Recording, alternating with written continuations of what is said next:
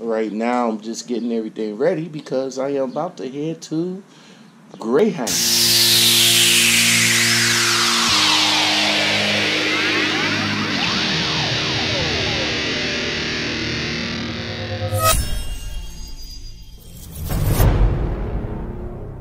Here at the Greyhound here in Cleveland, Ohio. About to make my way down to Columbus. Pretty much start this next chapter. But see, here's the thing though. The reason why I'm going to this particular orientation is because they was the very first one out of the gate. So they looked at my situation and they pretty much overlooked it and said, hey, we're going to give you a chance. So when I get down here, I'll find out a little bit more I need to find out at the orientation tomorrow. Well, here it is. I'm sitting on the Greyhound right now. Very quick. It's what you said, 150? About 150 people going down south on 2 Greyhounds. So luckily for me, I only got to be on here for like 4 hours to Columbus. 2 hours. Oh, 2 hours. 2 hours to Columbus. Are you sure 2 hours? Oh, okay. Well, she says it's 2 hours to Columbus. That'd be an hour and 45 minutes. Are you sure? Because when I drive down there, it's about 3. Well, then what's your speed limit? Oh, well, yeah, the speed limit is about 45. Yeah. Made it to the Columbus station. So, actually, I had a couple of people already ask me if I work here. I'm like, no. But I'm waiting on the cab driver right now to come and grab me, swoop me up, take me over to the hotel. You know, pack a little. Well, I'm not even going to unpack, but you know, get comfortable, find somewhere to eat, and get ready for tomorrow. And I'll let you guys know about the orientation tomorrow.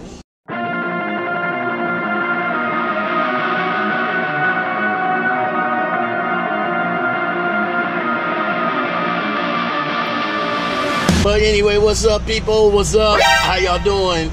What's going on? All right. So I am back with the company that I have chosen to go with. But I'm about to give you guys a little insight on how this company does things. So let's start with the fueling. So before I go out, I could have sworn that I brought some pins with me from J&R Schugel. That's the company I went with, by the way. And that's the, you know, I might say that a number of times, but I'm not going to say it too many times. You know what? I probably got it in here. I know I should have one. Yep. Always keep some pins. So, before I get out here and fuel up my truck right quick, a couple of quick things about the company that I'm working for, and how they do things with their policies and stuff like that. Let me shut the door, raise up the window a little bit.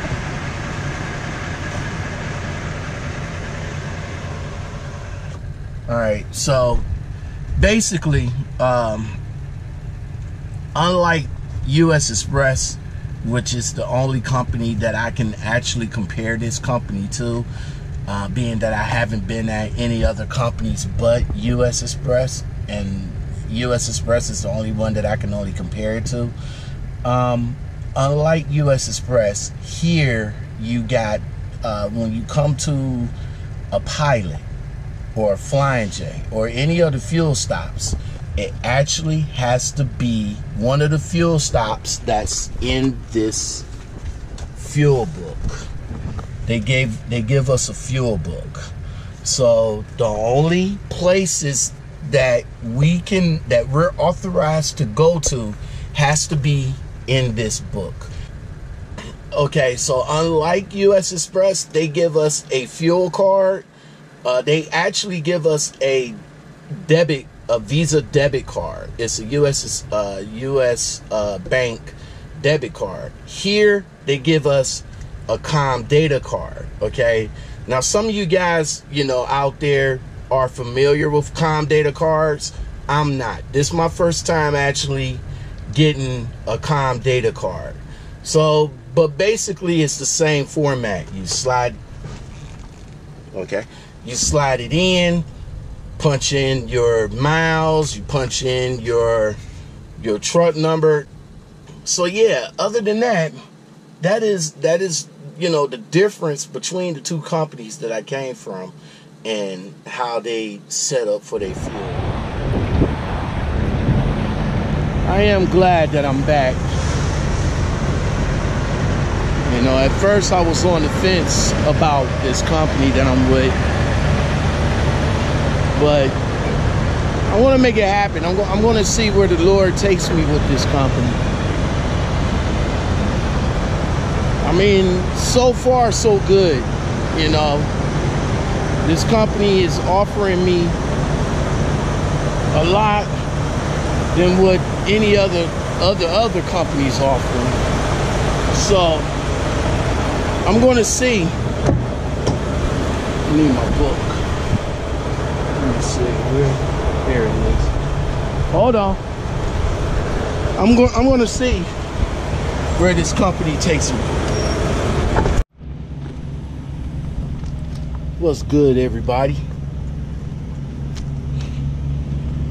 All right, this is my first load out of JR Schugel. I'm running reefer trailers now, so we gotta do a pre-trip not only on the trailer itself, but on the motor that runs the reefer. The motor that runs, you know, that runs the cooler on the inside of the trailer. Let's get a little closer. So it's running a pre-trip on the motor, and it tests about 28 tests. Right now it's on 22. So it's running 22 or 28 tests right now. These right here is the hours of service right here. So right now the next one is due 27.50. I hit the hour meter, and right now I'm good. It's at 20.27. So I got until 27.50 until the next service, and then after that it's 3,000. But yeah, that was my pre-trip on the truck, and what I'll do is probably do a tour of my truck. This is the inside of my cab right here. There's the drive camera right there. It's forward and out. I'm not too crazy about that at all.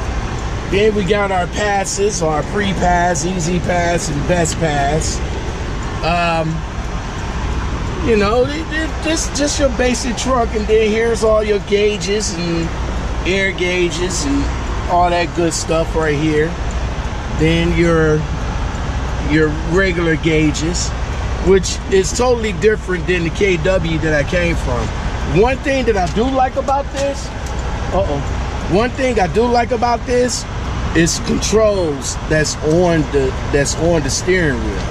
Right here is the kicker. There's no stick.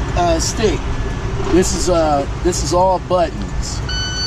Drive, low, neutral, reverse, and then you got your manual right here. And then your shift button, mirror heat,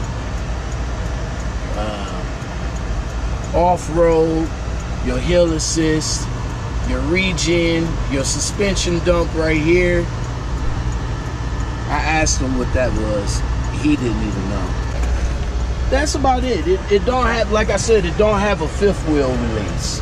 Then you got your other gauges right here, your service brake gauge and your boost right here, and then you got the bandats. The bandats is just like the It's just like the system that was in the KW.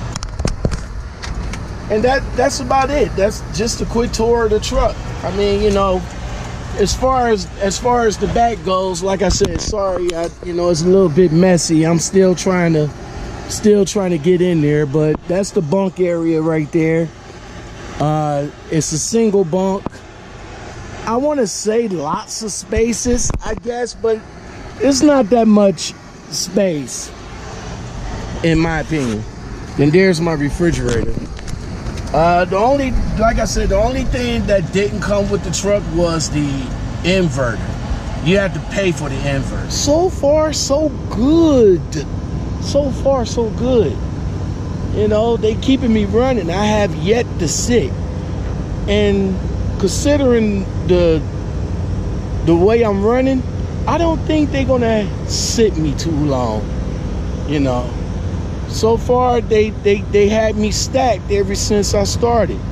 So, unfortunately, I won't be able to get this run on next week's paycheck, but I will have, or this week's paycheck, I'm sorry, but I will have this run starting for next week's paycheck. So, next week's paycheck gonna be pretty good, I should say.